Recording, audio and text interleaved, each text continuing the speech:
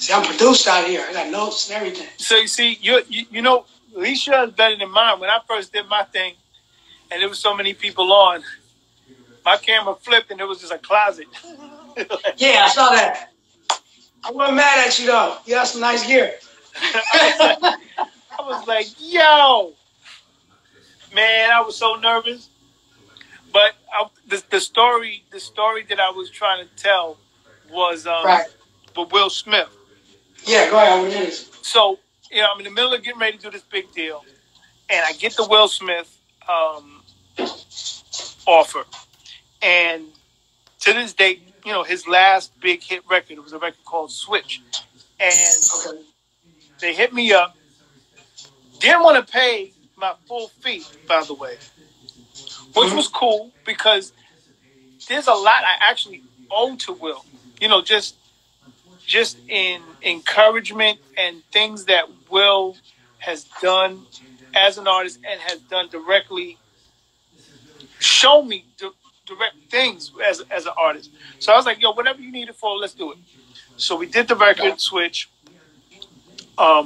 Big shouts to Omar Rampart. He, you know, set the whole thing up. And, you know, we did the record. But my publishing company was like, if you do this record, it'll be the worst thing you could ever do in your career. And we want to rethink the deal. Because you'll never recoup this deal if you do this Will Smith record. I was like, what do you mean? It's like, this record, it'll be terrible for your resume, and you should not do it. So I'm like, I ain't going to let nobody that don't know me and know where I'm from tell me what record I'm going to do and what record I'm not going to do. Right. You know, anybody knows a publishing deal, whatever money they give you is the money that they think you were about to make anyway. So it's not like I wasn't going to see that amount of money. I just wasn't going to see it that quick. So fast forward, this record becomes #1 in 15 countries, by the way. The result of, I think it's, you know, it was a NBA Finals theme. It was a result of at least 10 major commercials around the world. So and the success of the record made me totally recoup my publishing deal within that year. Yeah. But most people don't never recoup. So I'm like, I'm saying all that to say is stick to your gun. You know what I'm saying? If you really know, you know, what type of worth you have and what type of things you can bring to the table, don't let anybody push you away from that because they don't have the vision that you have. I think a lot of artists get caught up in that, and I don't, you know, so I try to encourage people, yo, just do you. Do what you feel is the best thing to do. You may make a big mistake. You may make the best success in your life. You never know. But you'll feel better knowing that you did you than knowing that you was stopped and you couldn't do what you wanted to do. You know? Right. And that spreads throughout the industry just as well as the music does. And what's crazy is, you know, remember we were talking about how you do the Breakfast Jam, right? Mm-hmm. And when you asked me, he's like, yo, reach out to some West Coast artists. It was real easy for me because every time I talked to somebody, it was like, yo, can you do a beat for me? I was like, yeah, you do it, nigga. Yeah. You know, I had to run it like that. Yep. But, and then shout out to Will Smith, man. One thing I love about Will Smith, especially right now, is like he represents the culture so well. Yeah. You know, it's like, to done the things that he's done and to be as big as he is, he definitely holds true to his roots and yes. He represents them well. So I appreciate Will Smith. And he embraces the new technology where other people maybe his age will be like not messing with anything new at all. Right. He embraces it. Yeah, he just jumps in it. Yeah. And he doesn't take himself that serious. Yeah. So great segue for that. So we have this game we play on the show. I don't know if you know about it. It's called Who Said It. Okay. Right? I'm gonna. And it's for the hip hop. It's for the hip hop heads. You know, you know your hip hop, and you know your hip hop. I don't know nobody's rhymes though. I'm gonna lose this game. This might be hard for you. You gonna play it though, right? I'm gonna play it, but I'm gonna lose. See? No, this one ain't too hard. I suck at games, man. I'm telling you. There's no game I win. I suck. But go on, let's go. And then I'm gonna introduce you to my lovely co-host and wife, Time Teasy. Hey. Say what up, Time Teasy. Hey, how you doing? I'm fine. How are you? I'm good, thanks. Nice to meet you. You as This well. is how the game works. Time Teasy is gonna say a line from a classic hip hop song. Okay. And she, she doesn't even know what song it is either. I just give her the lyrics. Okay. With no punctuation or nothing. So she's reading it the way that it's on paper. Okay. So there's no cadence, no anything. She's just reading the lyrics. Okay. And I'll give you, here's an example, first one, a real easy one, just so you can see what it does. All right. Do you think for a minute that this is it? Your party is bogus. Yo, it ain't legit. Who said it? I have no idea. Can you hear her? I heard her. I don't know. One more time. I know our audience know this one.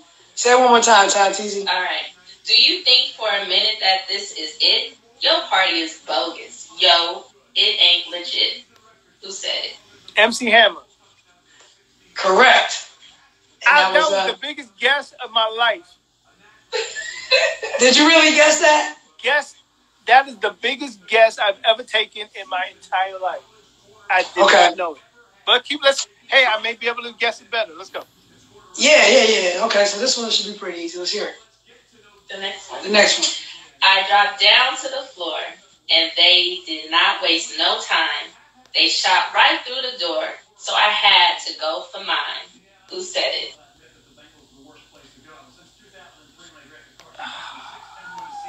Sound familiar? Yeah, it does, though. Yeah, a lifeline. You can look at the comments. Somebody gonna come up. Say it one more time, Santizi. I dropped down to the floor, and they did not waste no time. They shot right through the door, so I had to go for mine. Who said it? I'm not looking at the comments.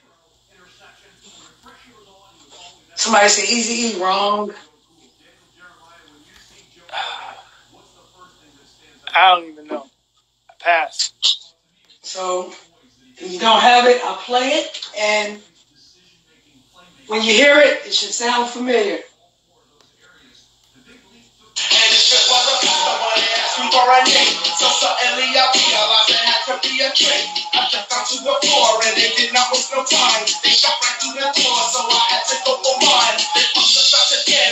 Nine Millimeter by Boogie Down Productions. I did. I don't know why I couldn't. Oh my God! I'm telling you, right. The worst.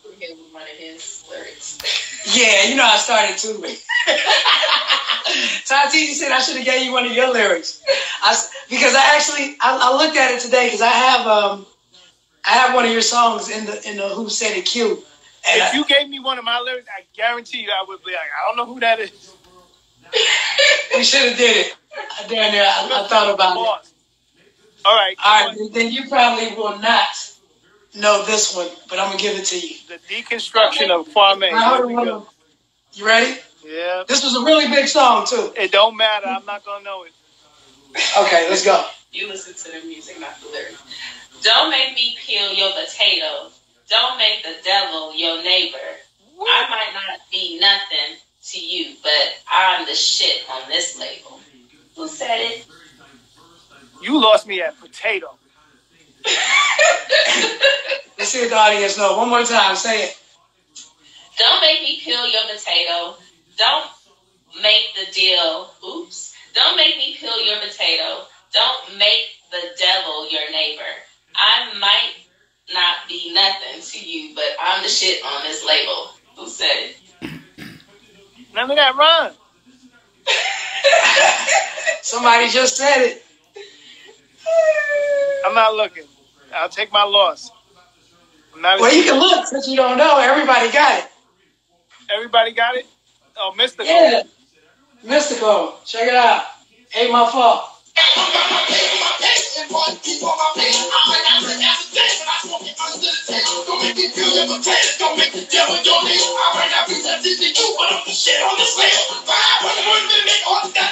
I always thought he said, "Don't let me kick off the table instead of peel my potato. Don't let me kick off the table." That's what I thought he said. He might as well have said it. Fuck it. Okay, last one. Please make this the last one because I'm about to be dead over here. Yeah, this is the last one, and then everybody at home, y'all can play too. You feel me? As a matter of fact, this is for the audience, and this is easy for the audience. First person to guess it, they win a Money Being Young Hub T-shirt, courtesy of dumerch.com. So this is not for you. This is for the audience. This should be fairly easy. This is gonna be the one I know. Okay. Speak up, Tati. Let's hear it. All right. Days at the site of a method. Dive beneath the depth of a never-ending verse. Gasping and swallowing every last letter. Vocalize. Liquid holds the quench of your thirst. Who said it? That sounds like something out of one of them sexy poetry slams. Right? It might as well be. Come on, y'all. This is for y'all to win the shirt. Kwame, if you know it. I don't know that. Somebody said Digital Underground. You know we ain't that smart. We was never that smart. So Method Man. It ain't Method Man. All right, say it one more time, Tati. Days at the site of a method. Dive beneath the depth of a never-ending verse. Gasping and swallowing every last letter. Vocalize. Liquid holds the quench of your thirst. Who said it? I'm gonna give the party people one more chance. Anybody gonna make a guess for this T-shirt? I can't wait to hear that over the actual beat because that sounds like a love poem if I ever heard one. Somebody said Outcast. Close, but not quite. No, I wasn't KRS-One. No, I wasn't Brother J. Somebody said NWA. Grave Diggers. No. Alright, well, that was the chance. Let me play it for y'all. Here we go. It was actually you guys. Plug one, plug two, plug one, plug two, plug one, plug two, plug one, plug two. Things at the site of a method. I believe the depth of a never-ending verse. Gasping and swallowing every last letter. Vocalize liquid, hold the quench of your thirst. Reason for the rhythm is because it's unknown. Different individuals are dazzled with the showbiz. Auditions are gathered, but the soul would just rather hold a count at 3 and in the end leave it after it. Who is that? Wow. Yeah, everybody gonna jump on at the end like De La Soul.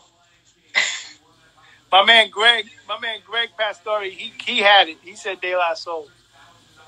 Yeah. Oh, somebody. Okay, so whoever. I'm gonna have to scroll back down. Greg said it. Greg. Yeah, Greg said it first.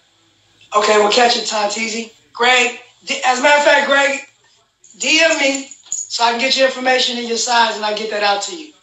The winner. Greg You feel me? Pastore. All right, so before I let you go, and thank you, Tantezi. You're welcome. You did a great job. Great meeting you. Nice meeting you too. Be safe and be well. You too. All right.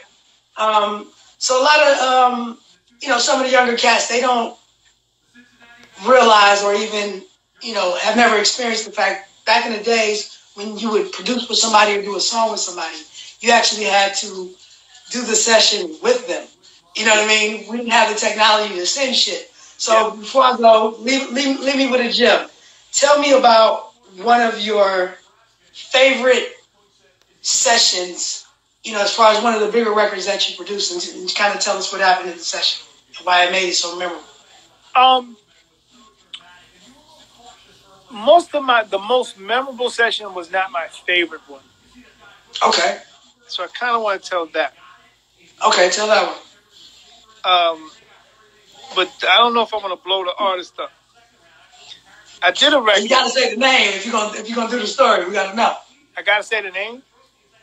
I mean, okay, if it's a great story, you don't have to say the name, but let's hear it. Well, no, let me tell I'm gonna tell a Method Man story, and then if you got time, I'll tell the other story. Oh yeah, I got time. I ain't got nowhere to go. So Method Man, we were working on the album, the 421 album. Okay. And some of my favorite records I've ever done was with Method Man. And working on these albums. But Method Man was so meticulous. Like, I don't smoke, I don't drink. So sometimes you have to, as a producer, be in. I do. Sometimes you got to be, as a producer, you have to be in the atmosphere of the artist. Right. So meth would come through. I ain't never seen so much weed in my life. Okay. My eyes, my whole face felt like it was melting off. But we were making these dope records, and Meth was so meticulous with his rhymes.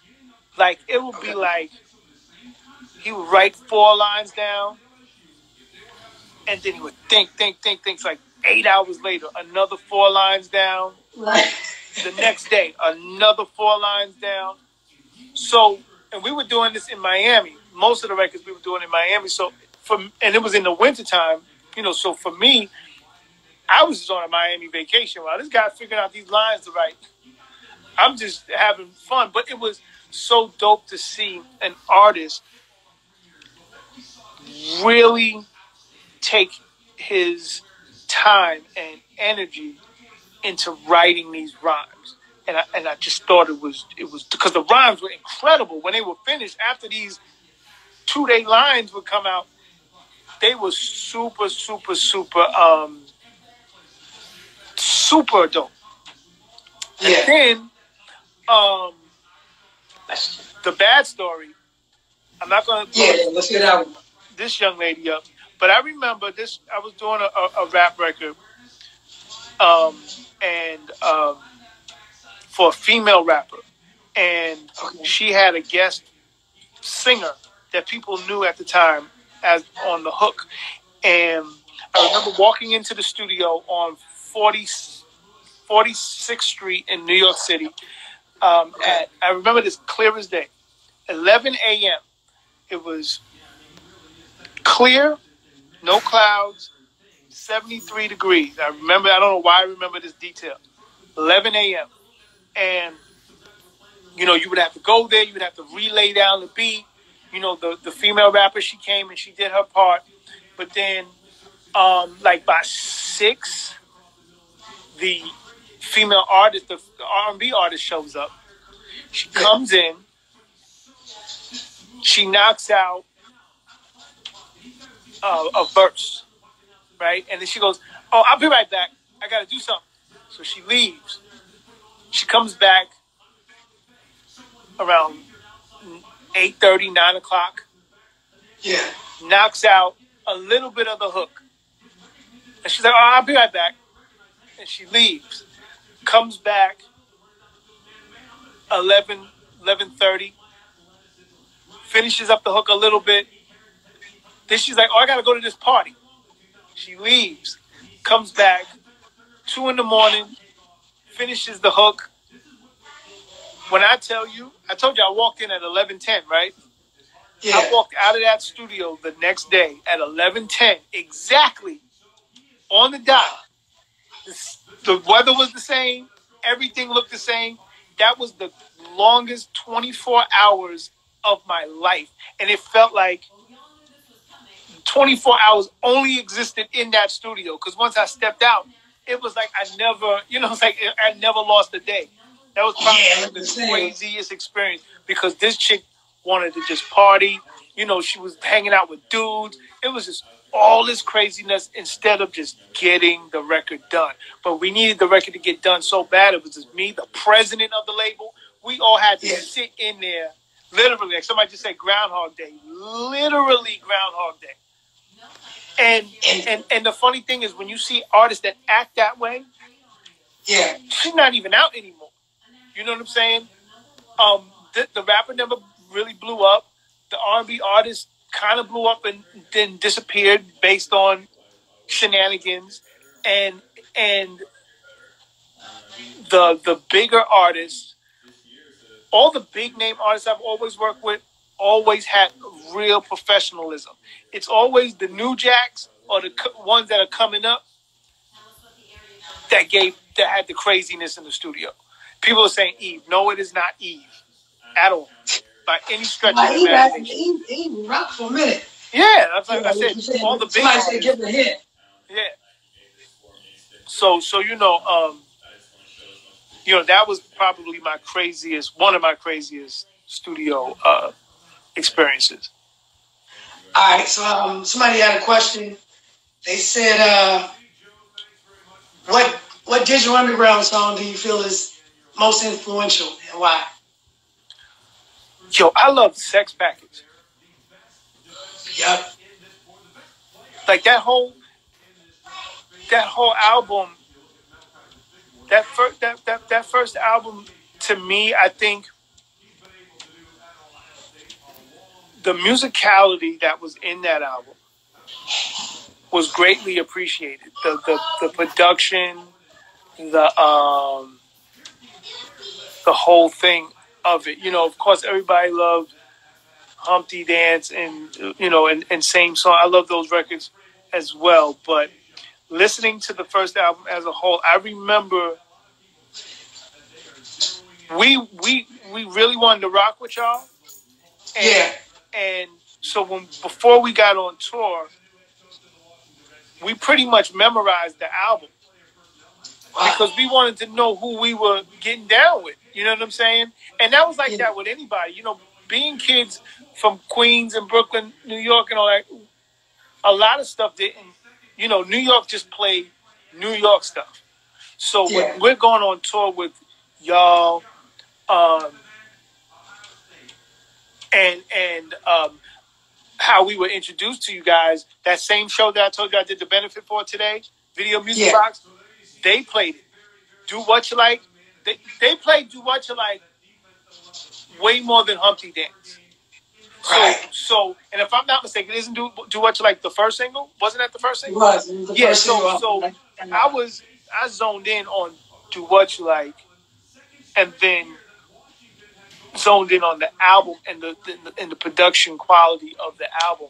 And I remember, just having real extensive conversations with Shock about the production and understanding, like, to me, it was a very heavily Parliament, Funkadelic influence, not necessarily beat-wise, even though there was definitely the Funkadelic beats, but the production aspect of the album, Nice. And so the whole, the thing as a whole just definitely resonated with me. Dope. And then somebody had another question. They said, how is it with 3 times dope? And then my question is, how the hell did you get Tap Money as your DJ from being from Philly? Well, you know what I mean? That's steady beating that. Shouts to my man EST. Definitely 3 times dope. We were like a little squad, man. It was like myself. We used to call each other the Legion of Doom. And we were working on an album. It was going to be me, Redhead Kingpin, and 3 times dope. And they had an artist, Larry Lar, and we all rocked with each other, like personally. We were a squad. Like, we used to roll out together. And that came through just mutual respect. I grew up with Redhead Kingpin, and with 3 times dope, always being in Philly. I used to, our records got a lot of love in Philly, and so I would be out there all the time. But the Tap Money situation, that was a very special situation because he was down. Anybody knows my DJ Tap Money? He was down with Steady B and Cool C, and they would have the thing with Hilltop Hustlers. And before my first album came out, I was on the road with Kid and Play and Herbie Lovebug. They had a show in Richmond, Virginia, and we got there and it was Kid and Play and Steady B and Cool C. And when we got to Richmond, it was a blizzard. So the show got canceled, and we were stuck. We were literally stuck at the venue.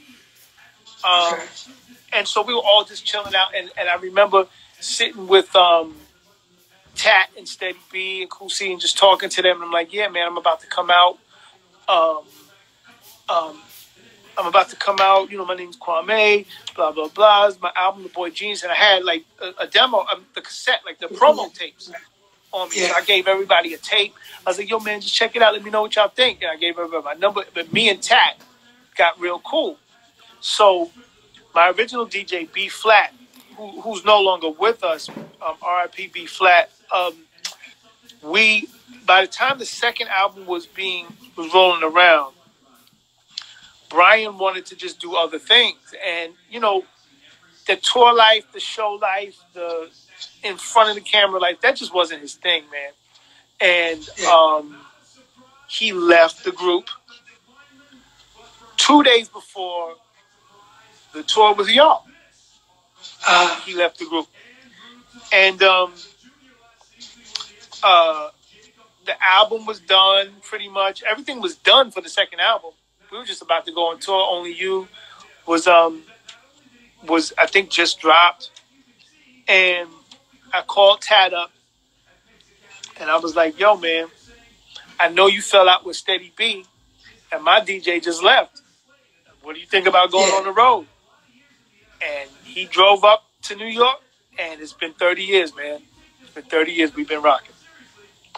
That's dope. Shout out to Tap Money. That's my guy. Like, yeah, man. Tap Money is one of the easiest people to get along with. And, you know, like anytime that I'm in Philly, if I hit up Tad, he always try to make a point to come see me. Yes. Like, Yep. That's my guy. Before I let you go, tell the people about the collective that you guys have, you know, with you, Chubb Rock, Dana Dane, Special Ed. Oh, yeah. Well, real quick before I do that, that's the thing. Like Tat is a great people person, and I remember one time, and I regret it. Actually, we were. I don't know. I think we were in LA or we were in the Bay. I don't remember where we were, but I think we did a show, and then I had to do something. Like I had to be at an after party, whatever. And I think Tat reached out to you. Reached out to Pac. And I don't remember what record Pac was recording.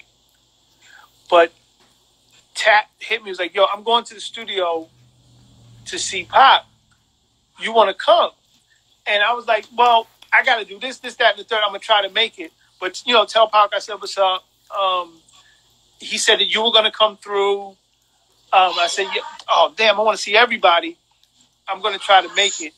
And then I never ended up making it. And that was probably the last time, because I think he put Pac on the phone, if I'm not mistaken. And that was the last time I was able to speak to him. And not shortly afterward, he passed. So, you know, that was something that I always regretted. I wish I would have been able to check everybody out, you know, that night in the studio. But the collective that we have is called the Alumni. And the Alumni is myself, Chubb Rock, Dana Dane, Special Ed, and Moni Love, and Tat. And we get on stage together, and sometimes Greg Nice from Nice and Smooth. We all get on stage together at one time, and we just go record for record for record for record for record. We enjoy. We bring the audience up. We just have a great time, and we have a great show.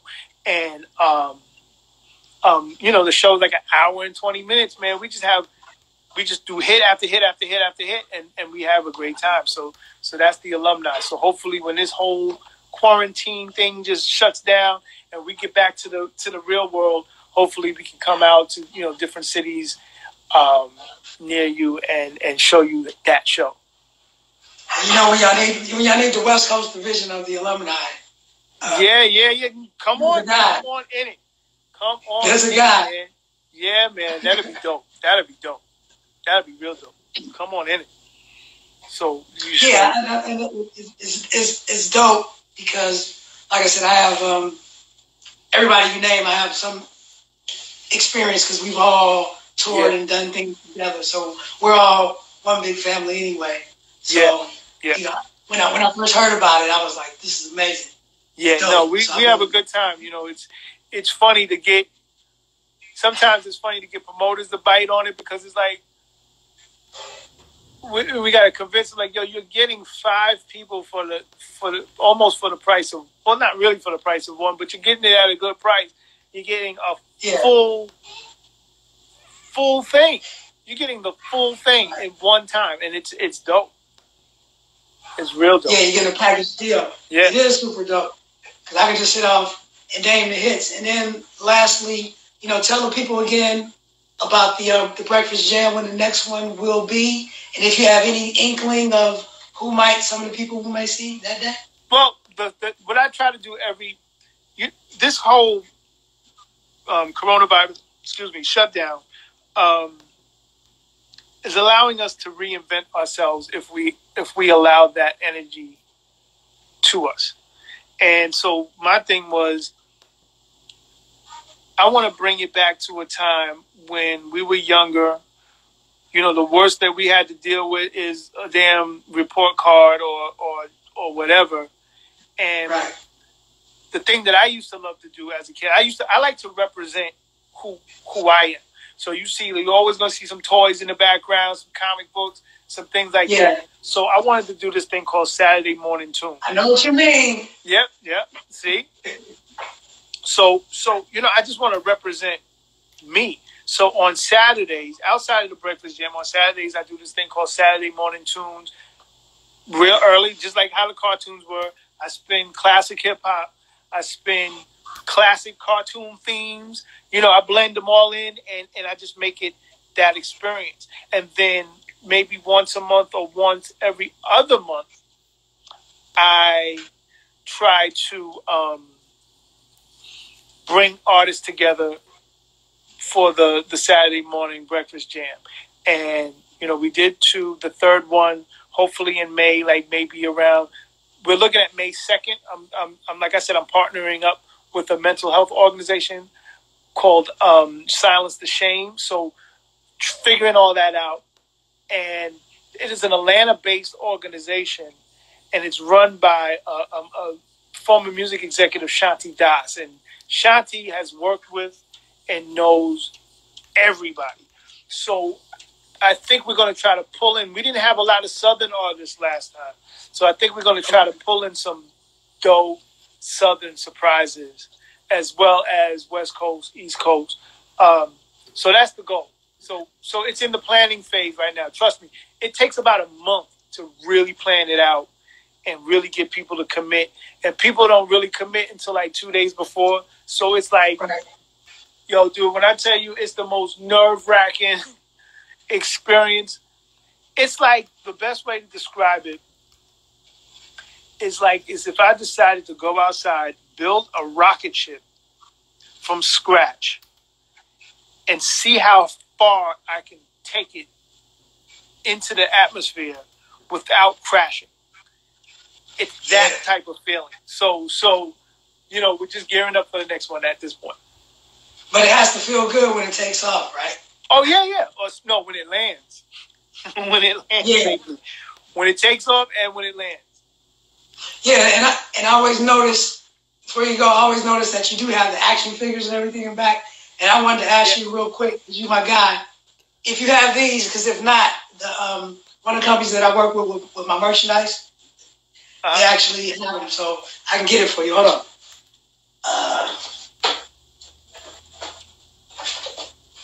I always promote for my people. You got the Pop Rocks, Chuck D. You already got that one? No, I do not have Chuck D. But what I have, or the Flavor Flav? I got Prince. I got Rick James around here somewhere, but I don't have any of the hip hop ones. So you don't have the Flav Open Vinyl? No, those are dope. Those are dope. Yeah. So I can look out. They have some dope Pac ones as well. They got some Biggie ones, some Pac ones. When I did my performance on your show, I put out the Mac Dre one. Yeah. You know what I mean? That's a collector's item right there. Yeah, I need them to make a Kwame one, and then we'll be real good. Absolutely. Man. Well, the company I work with doesn't make them, but they distribute them. Okay. You know, so I could, next time I holla, I'll look out. So I was thinking about that when I saw it. So yeah. Well, man, once again, I appreciate, you taking the time and hanging out with your guy. Thank you, Always man. good catching up with you. And one thing that I will say is, with as much success that you've had in this industry, you've never changed. From day one, you've always been the same guy. Thank you, man. Thank you. That's, humility is the key of life, man. It's like, I'm not the super religious guy or anything like that, but I do know life finds a way of knocking you down when you feel like you're too big for shit. You know what I'm saying? And so it's always my go-to is always to keep humility on my back, man, and never just never forget the grounding and where things come from, man. I don't play the trying to be too fly stuff, man. That's not even it. Yeah, and the cool part about it is you're a fly nigga anyway. Hey, man. It's all great. Well, man, make sure, everybody that's still rocking out with us, definitely go follow Kwame at Kwame Vision. Yes, check Kwame out Vision, the gems that happen and just support my guy. I'm always there for you if you need me. And I'll meet you up for that beat one of these days. Yo, whenever you need it, man. And when this thing opens up, just come on through. We in the same vicinity, man. So yeah, I know. We've been talking for a while about we're gonna connect, but I'm gonna come out there. You're less than an hour away from me, so I'm down. All right, man. All right. All right. My guy. Later. Peace. There you have it. Kwame, that's my guy. He's always kept it 100 the whole time. But, I really just wanted him to show that, there's more than one way to survive in this industry and in this business and to do great things. A lot of people, when their first attempt, as an artist falls off, they kind of just fade. But Kwame reinvented himself. He came back better than ever and did the goddamn thing. I appreciate it. Smooth, Carlin, always, Sarah, Ema. I'm going to shout y'all out. Mike Millions. My guy Jay Stalin was in here. Great bars. What up, though? Shout out to the DMV. LT. Oh, LT was in the building. Shout out to LT. So if y'all got any last questions or anything y'all want me to shout out, hit me with them, because this draft started. I got to go represent the designers. But I want to make sure everybody, this is just one part of the Going Way Back show, the live interviews, but also the weekly report and Time Teasy's Old School New News. You can check it out at the Going Way Back show YouTube channel. Please go subscribe, comment, like on the videos, and just holler at me. What up, OG Grip? I see you. Thank you very much, my brother. But yeah, sponsored by DU Merch 9Ts. You get the dope digital underground, do what you like hat and all that. Shout out Tay Wall. Oh, what up, my family? What up with you, dog? Balance Entertainment.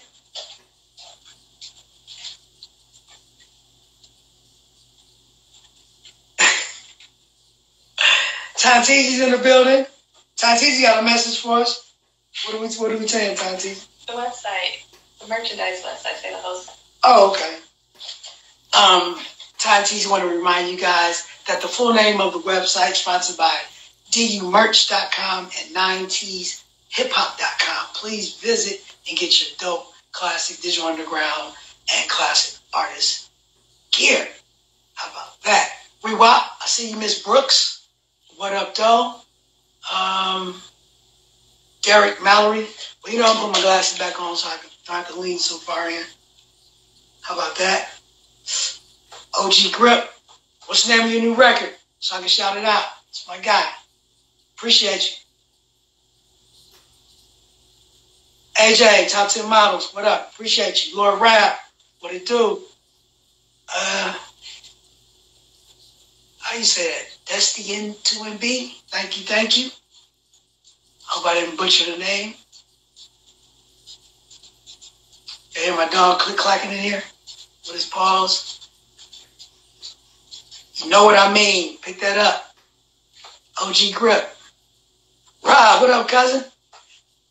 Y'all definitely want to tune in next week, too. Philly going to be in the house. My man Freeway, Philly Freeway, representing Philadelphia, will be on the show next week, same time, Thursday, 4 p.m. now. I believe that's April 30th, next Thursday.